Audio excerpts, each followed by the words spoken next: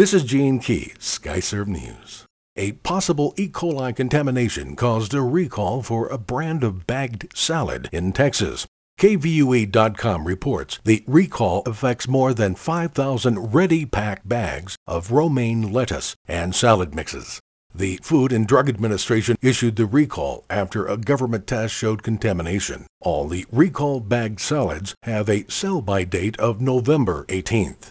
Here's a few of the specific products being recalled. 10-ounce ready-packed Caesar romaine, 10-ounce Safeway Farm Caesar romaine, 9-ounce Safeway Farm Heart of Romaine, 10-ounce Safeway Farm Complete Caesar Supreme, and 10.25-ounce Safeway Farms Complete Southwestern Ranch. FDA officials said the recall has not been related to any reports of illness.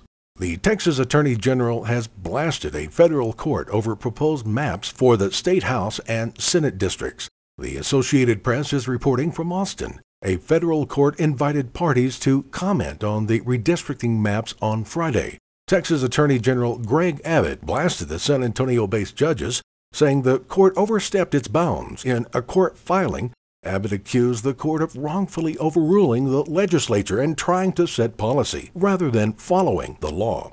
Minority groups have challenged the Republican-drawn maps, saying they are discriminatory.